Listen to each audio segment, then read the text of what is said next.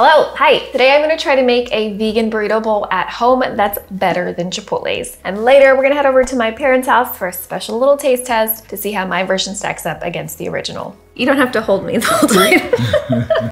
Just got to Chipotle. I'm about to do some serious scientific taste testing. Also, I haven't eaten lunch yet.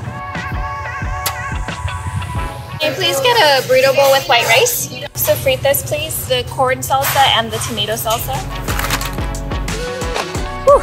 Tried to film at Chipotle. It was so loud, impossibly loud. We started with...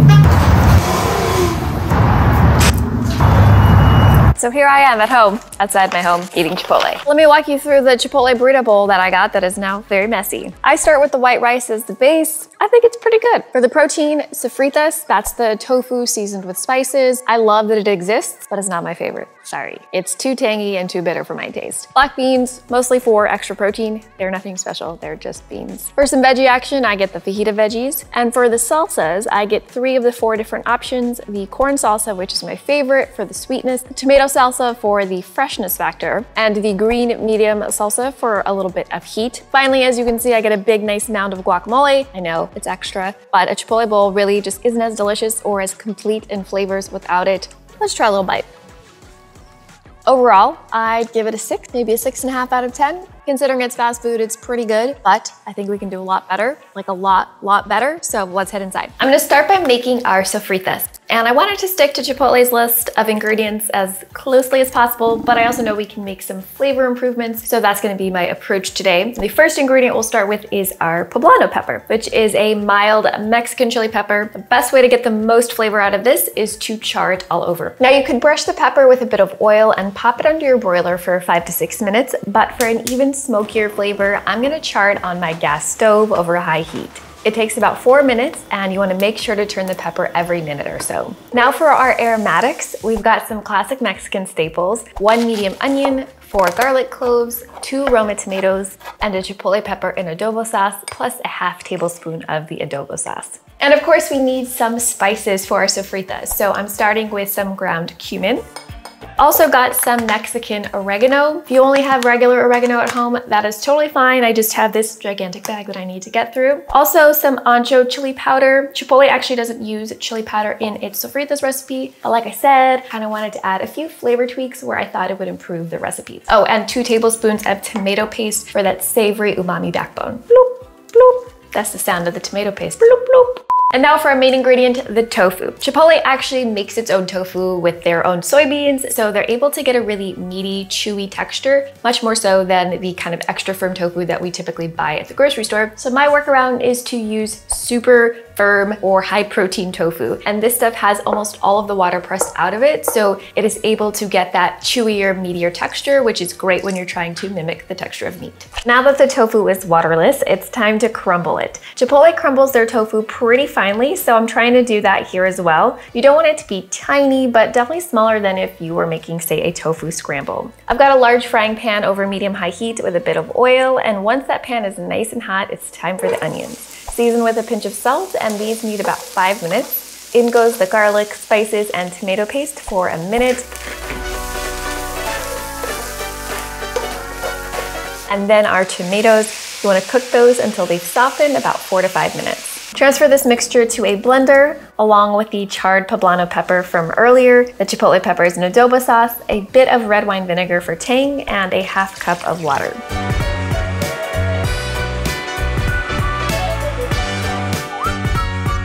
And normally I would cook the tofu at the same time as the aromatics in a separate pan to save some time, but I only have one of these portable stove things, so let's cook the tofu now.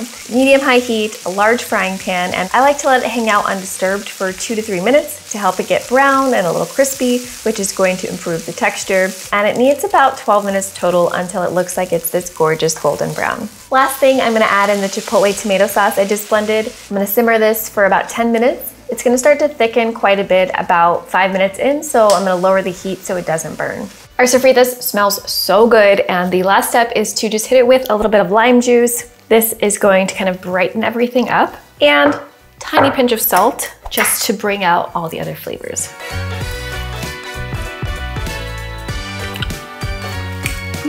It's so good. It's smoky, it's a little tangy, it's a little spicy, and honestly, just this over rice would be a great meal. But if you are allergic to soy or just don't want to make the sofritas for some reason, you can make these saucy Mexican black beans. They are delicious, they are super easy, and they'd be perfect for this burrito bowl. These black beans also start off with some very simple aromatics and spices, a small red onion diced up, 4 cloves of garlic, a half teaspoon of red pepper flakes, a half tablespoon of oregano, and a half teaspoon of cumin. I've got a frying pan over medium heat with a couple tablespoons of oil, and the onions need 5 to 7 minutes to soften and get just a little color on them. Garlic and spices need about 2 minutes, but make sure to stir frequently so they don't burn. I'm adding a 14-ounce can of diced tomatoes, but if you've got good quality tomatoes, definitely add those. You can use a pound of fresh chopped tomatoes. Keep this at a rapid simmer for 10 to 15 minutes. And once the tomatoes have thickened up and the liquid has evaporated, you'll season with some salt and pepper. Now I'm adding 2 cans of black beans, including the liquid. Don't worry, the liquid is safe to eat. It's just the liquid the beans were cooked in. And this is actually the secret to super saucy, creamy beans because the liquid is quite starchy. And I'm gonna simmer everything together for 15 minutes. Our beans are nice and saucy, and the way I like to finish them for a little richness, because there's really no fat in canned beans, I'm gonna add some olive oil, just like a nice little glug. Oops, a little messy. Some lime juice for that kind of tangy brightness. A little acidity always brightens things up. And of course, some chopped cilantro. If we're making Mexican food, we gotta have cilantro. Give it a little taste. Ha, ha. Let's try that again. Blow more. The simplest ingredients, and it is excellent. So again, if you can't make the sofritas, this is another great option. If you want to make both, go ahead and do that too. All right, we've got our protein options, and now we need to make the rice because you can't have a burrito bowl without some rice. I like using jasmine rice because it is super quick cooking. It takes like 7 minutes on the stove, and I know everyone has their own method of making rice. This is just what I do. First, I start by rinsing the rice because I'm Indian. If I don't rinse the rice, pretty sure I'll lose my Indian membership and my parents will never respect me, so gotta rinse the rice. Then I like to agitate the rice with my hands for about a minute, and this actually helps to remove more of the excess starch so that the grains don't stick together and gelatinize when they're hot. I'm using the absorption method, so you don't need too much water. 1.5 cups of room temperature water for a cup of rice. Season with some salt, a bay leaf, and just a teaspoon of olive oil, which adds moisture and improves the texture and flavor. Once it's boiling, simmer covered for just 7 minutes. You can take a peek to make sure it's simmering and not boiling, but don't stir the rice. The water has been absorbed, so now I let the rice steam covered for 10 minutes. And one technique I learned for fluffy rice is to drape a dish towel on top of the pot so the condensation from the lid doesn't drip down into the rice and make it soggy. Time to fluff the rice, and now for our flavoring. The zest of a medium lime for the aromatic lime flavor, as well as some lime juice, about 1.5 tablespoons. Chipotle also adds lemon juice, so I'm adding a 1/2 tablespoon here, and another teaspoon of olive oil if you want a little extra richness and moisture, and a generous amount of chopped cilantro. Some salt to season, and that's it. It's perfectly cooked. If you have a rice cooker or an Instant Pot that you prefer to use to cook rice, totally fine, go ahead and do that, but don't skip the lime zest and the lime juice and the cilantro and the olive oil. They really add a lot of flavor and a tiny bit of richness to the rice. Now for the fajita vegetables, these are so simple, you can do them in your sleep. Just kidding, don't do that. You're gonna burn down your house. Make sure you're awake for this. You will need a large bell pepper, and remove the core like so and slice it into strips. If you watch my channel, you probably already know that I think green bell peppers are the worst. Say no to green bell peppers. I hate these things. They're just not that good. They're the worst. Don't use them. But Chipotle uses them in their fajita veggies, so that is what we're using today. And if I'm being honest, when they're cooked down with onions and then you add all those other delicious flavors, they're not so bad. I can't believe I said that, but they're not so bad. Also need a red onion, thinly sliced into rings. Chipotle uses oregano in their fajita veggies. I happen to have fresh oregano at home today. I'm gonna chop up a 1/2 tablespoon of that, but you can easily use a 1/2 teaspoon of dried oregano instead. A little bit of avocado oil or whatever cooking oil you like, medium-high heat in a large frying pan. Once the oil is shimmering, add in the peppers, onions, oregano, and a 1/2 teaspoon of kosher salt. Let's crack in some black pepper, why not? Toss this occasionally, but not too often. 7 to 8 minutes if you like them crisp tender, but I like them more caramelized, so a few extra minutes for me.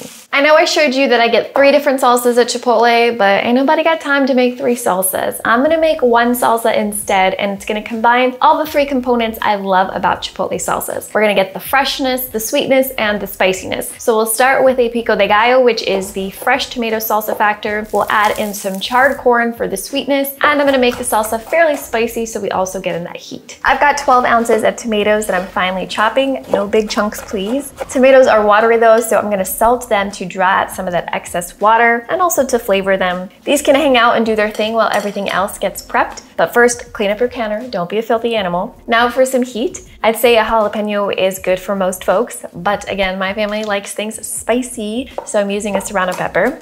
Dice about half of a small red onion, squeeze on a generous amount of lime on both of these, a big juicy lime, and sprinkle on some salt. Let this rest for 10 minutes and it's gonna mellow out the intensity of the raw onion and the pepper. While that magic is happening, I'm gonna grab our corn.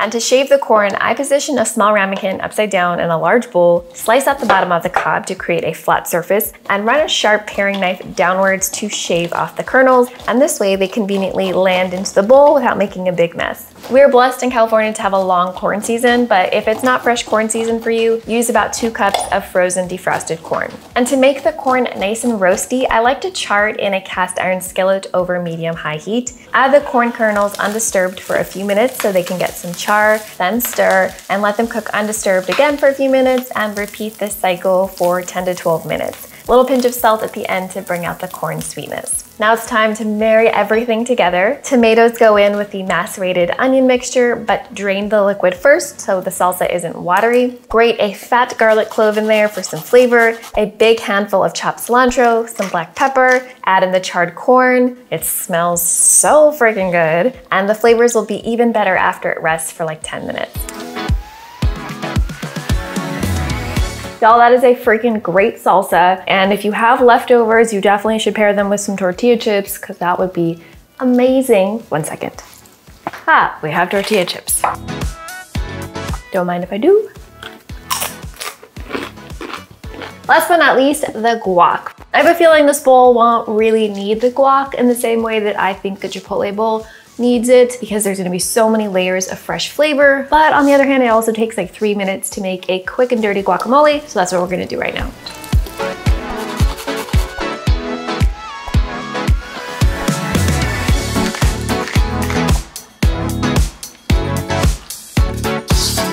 And now it's time to build this glorious burrito bowl. Cilantro lime rice on the bottom, some sofritas, the black beans, peppers and onions, the corn tomato salsa, and of course a big mound of guacamole. All right, the time has come, finally. I get to eat everything together. So excited, looks so good.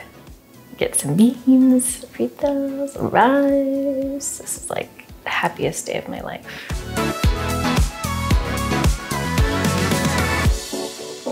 Wow, that is a lot of flavor. It's so good. I really don't have anything else to say, but the real test is whether my picky parents like it. So let's head over there and see what they think.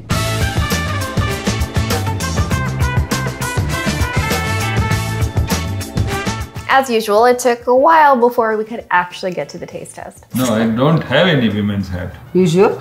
Yeah. Oh, you wore my jacket? She gave me the men's hat. She did, but you wore sometimes mine too before No, that. that was when I didn't have a choice. Oh.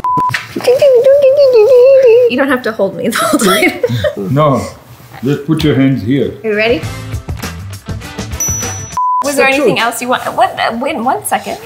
Welcome to our taste test. These are my parents. Please introduce yourselves. I'm Deepak. I am Neela, Nisha's mom. Mom and dad. Yes, that's correct. Deepak and Neela Vora. Everybody, you know their names, you know their relationship to me. Do you guys ever eat Chipotle? I have eaten a few times. We used to back home in Barstow, but since the Chipotle is not around here, we don't go much. I just went to one 10 minutes away from your house. Okay. Chipotle is everywhere in San Diego. Do you guys eat fast food often? Occasionally. Which places do you occasionally eat at? We don't. Indian food. There's no Indian fast food in America. All right, so today I have prepared a Chipotle copycat burrito bowl, and we're also gonna have you taste it alongside the classic Chipotle vegan burrito bowl. All right, so please have a bite of bowl number one. Let me know your thoughts. Just a bite. Or two. He will finish the whole bowl too. You gotta get to work, he's already going. World's slowest eater. This does not have enough spices, does not have enough onion, not enough chili. This is so-so. I'll just drink water. Thoughts? Your face. It's okay. So we're done with this one, right? Okay, so we switch the bowl. All right, please have a bite or two of bowl number two. Of And try guacamole. to get, a bite of everything. This is Nisha's, I think. This is a lot more tastier. It has more variety in it. I think she said only couple spoons. You can have as much as you want. Do you have any thoughts? It's very good. That's why I'm eating. This is spicier and more masalas and all that. Ah, Chipotle. You need more masala. Absolutely. Can you tell what that is? Feels like chicken, but what is it? It's tofu. Oh, it is? Do you like it? Yeah, now I like it. Now that you know it's not chicken? Right. Why would I serve you chicken? I'm vegan. I know. This is very tasty. Is it spicy enough for you? Because I sliced some chili peppers. I like to decorate my bowl. Look at that now. Ah, now that's a burrito bowl. Ah, fantastic. So if you had to grade the first bowl you ate, what grade would you give it on I a would give number 4. number 4 out of 10. 10? Oh, I was going to give 1. It's not that bad, is it? Yeah, it feels as if you put everything together. It does not sort of assimilate properly with each other. This one does it very well. So I would give 10 out of 10 on this one. Oh, wow. Me too. Ah. I'll give 12 out of 10. Well, folks, you heard it here. You gotta make an Indian-style Chipotle burrito bowl to win over my parents. But for the rest of you, these bowls are super delicious. You can find the recipes linked in the description box below. Thank you for watching. Thanks to my parents for joining us. And we'll see you guys later. Bye. Thank you very Bye-bye. much. Thank you. I'm gonna keep eating.